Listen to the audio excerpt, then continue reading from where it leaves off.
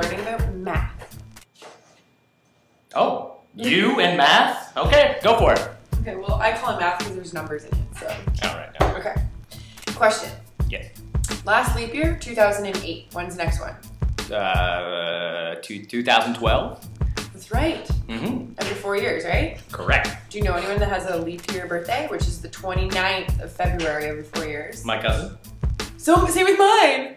Yeah, I know. That's- I totally made that up. My cousin Jeremy. Hi, Jeremy. Anyways, so a leap year, why do they have them?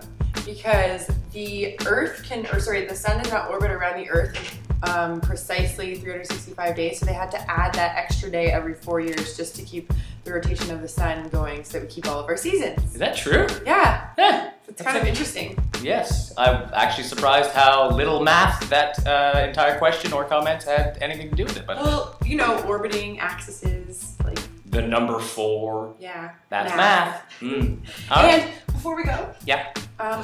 someone who's born on February 29th on a leap year, Yes. they're called leaplings. Sounds like a little creature. I wish I was a leapling. I think it's a cool thing to have. Hey, Jeremy. Keep being that leakling. So now, if you don't know, Now you know. now you do.